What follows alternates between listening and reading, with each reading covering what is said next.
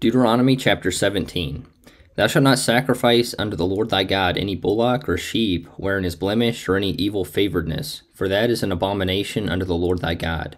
If there be found among you within any of thy gates which the Lord thy God giveth thee, man or woman, that hath wrought wickedness in the sight of the Lord thy God, in transgressing his covenant, and hath gone and served other gods, and worshipped them, either the sun or moon, or any of the host of heaven, which I have not commanded, and it be told thee, and thou hast heard of it, and inquired diligently, and behold, it be true, and the thing certain, that such abomination is wrought in Israel, then shalt thou bring forth that man or that woman, which have committed that wicked thing, unto thy gates, even that man or that woman, and shalt stone them with stones till they die. At the mouth of 2 witnesses or 3 witnesses shall he that is worthy of death be put to death, but at the mouth of 1 witness he shall not be put to death. The hands of the witnesses shall be first upon him to put him to death, and afterward the hands of all the people. So thou shalt put the evil away from among you.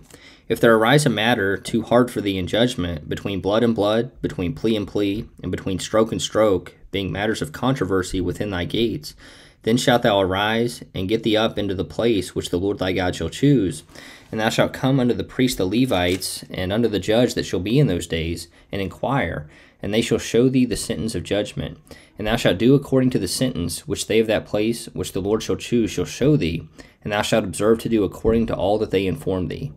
According to the sentence of the law which they shall teach thee, and according to the judgment which they shall tell thee, thou shalt do. Thou shalt not decline from the sentence which they shall show thee to the right hand nor to the left.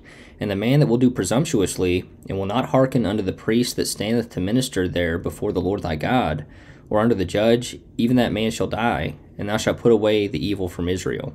And all the people shall hear and fear, and do no more presumptuously.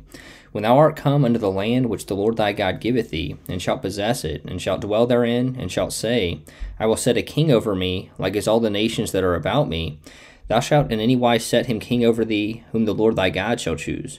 One from among thy brethren shalt thou set king over thee. Thou mayest not set a stranger over thee, which is not thy brother. But he shall not multiply horses to himself, nor cause the people to return to Egypt, to the end that he should multiply horses. For as much as the Lord hath said unto you, ye shall henceforth return no more that way. Neither shall he multiply wives to himself, that his heart turn not away. Neither shall he greatly multiply to himself silver and gold. And it shall be, when he sitteth upon the throne of his kingdom, that he shall write him a copy of this law in a book out of that which is before the priests the Levites. And it shall be with him, and he shall read therein all the days of his life, that he may learn to fear the Lord his God, to keep all the words of this law and these statutes, to do them, that his heart be not lifted up above his brethren, and that he turn not aside from the commandment to the right hand or to the left, to the end that he may prolong his days in his kingdom, he and his children, in the midst of Israel.